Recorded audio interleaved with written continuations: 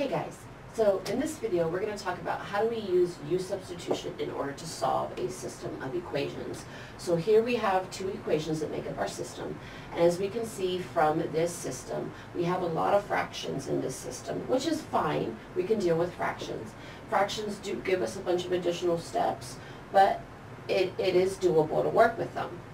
But at the same time, if we did not have fractions, it would make some of the calculations a little bit easier for us. So what we're going to do then is we're going to use u-substitution in order to break down our equations a little bit better and make them a little bit more manageable to actually solve. So the way that that's going to work is I want to get rid of these fractions. Okay, so what I'm going to do, or before we get into talking about how the substitution is going to work, I'm going to pull out this 4 over x squared and then this 2 over y squared, just so we can kind of see how this gets broken down. So keep in mind when it comes to fractions, 4 over x squared, this is the same thing as 1 over x squared times 4. And it's better that we see this correlation because it's going to make the substitution easier for us.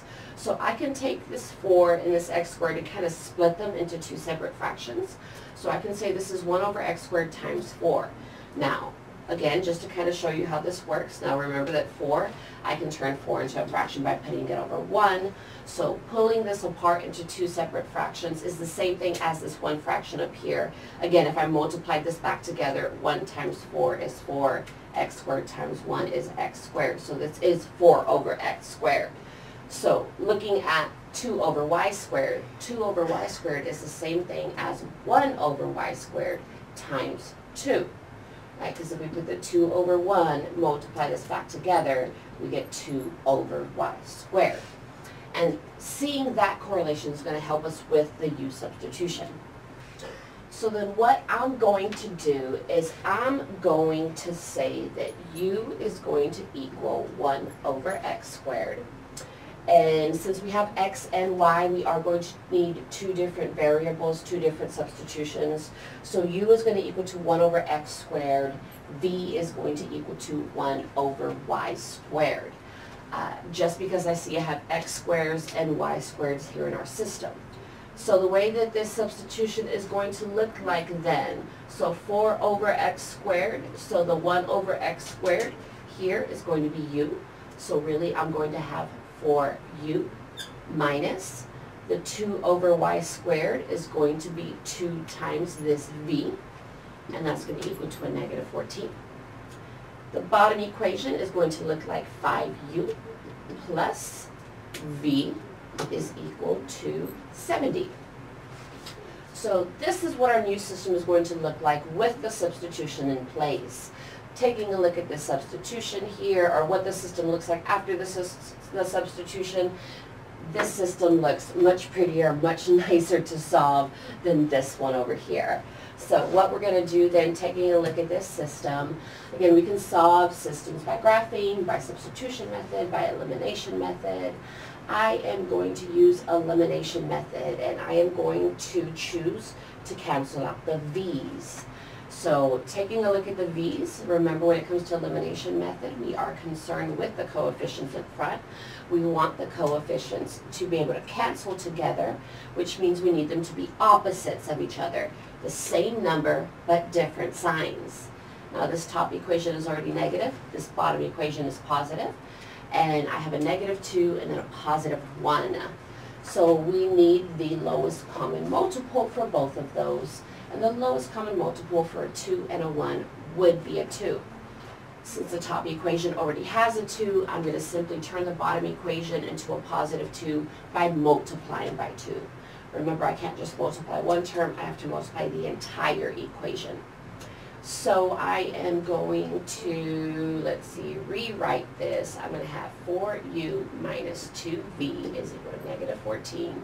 And when I distribute this 2 to everything, I get 10u plus 2v is equal to 140. Remember, when it comes to elimination method, we do want to add the two equations together in the hopes that one of our variables does eliminate. So let's go ahead and add these together.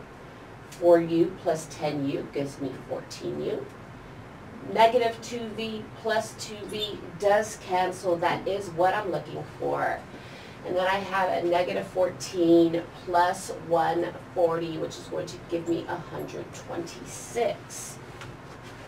Which leaves us with a one-step problem to solve. We can solve this problem by dividing 14 on both sides, giving us that u is equal to 9. So then what I can do at this point here, if u is equal to 9, I can back substitute, choose one of my original equations after the substitution. I'm going to use the top equation. I'm going to use 4u minus 2v is equal to negative 14. And now that I know what u is, I'm going to go ahead and plug in u, or the value for u, which is 9, into this equation so that I can solve this equation for v. So 9 times 4 gives me 36. I'm going to move that 36 over to the other side by subtracting it away, giving me negative 2v is equal to negative 50. And dividing out both sides by a negative 2, I get that v is equal to a positive 25. I'm going to pause right there, clear up some space on the screen so we can wrap up this problem. All right. So we got that u is equal to 9, v is equal to 25, but those are not our final answers. We need to keep in mind that we did a substitution in the beginning. So when we got down to our final answer, our values here, we're going to have to take those values and substitute them back. So what we have here, the substitution that we did that u is equal to 1 over x squared. All right, so u is equal to 1 over x squared, except now we know what u is. U is 9. So I can plug that in and say 9 is equal to 1 over x squared. And this is the equation that I need to solve, and I need to solve it for x. Excuse me. So solving this equation for x, I'm going to multiply both sides by x squared. On the right-hand side, x squared is going to cancel, leaving us with 1. On the right-hand side, I get 9x squared. I'm going to divide both sides by the 9, giving us x squared is equal to 1 over 9. And then taking the square roots of both sides, I get that x is equal to plus or minus 1/3. Again, remember the square root of 1 over the square root of 9. Square root of 1 is just a 1. Square root of 9 is a 3. So we have plus or minus 1 over 3 for that one. We need to repeat this process, but for v. And we got that v is equal to 1 over y squared, where our solution, we got that v is equal to 25. So that gives us 25 is equal to 1 over y squared. We need to solve this equation for y. We're going to start by multiplying y squared on both sides. It's going to cancel on the right-hand side, leaving us with 1. On the left-hand side, we get 25y squared.